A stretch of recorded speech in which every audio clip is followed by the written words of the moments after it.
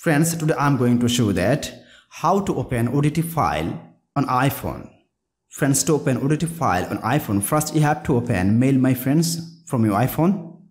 After that, you have to go on at the bottom right corner.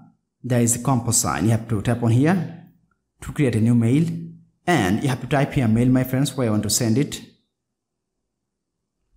Then you have to give the subject My Friends.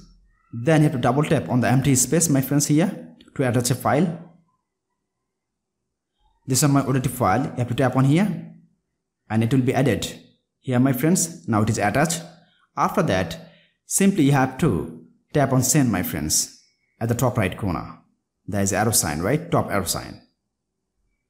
You have to wait few seconds My Friends. It is sending.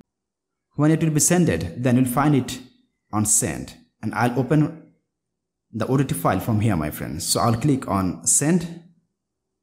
See, it has been sended, right? So open this one My Friends and click on here and see the ODT file has been opened without third-party app. So friends, like this, if you want, you can open ODT file without third-party app. Friends, to open ODT file on iPhone, if you face any problem, feel free to ask me in comment box. I'll try to give answer as soon as possible. Friends, if this video helpful to you, please like, share, comment, and especially subscribe my YouTube channel and press the bell icon to get next video notifications. Thank you for watching. Hope so next time I'll come with another exciting video. Till then, take care. Bye bye.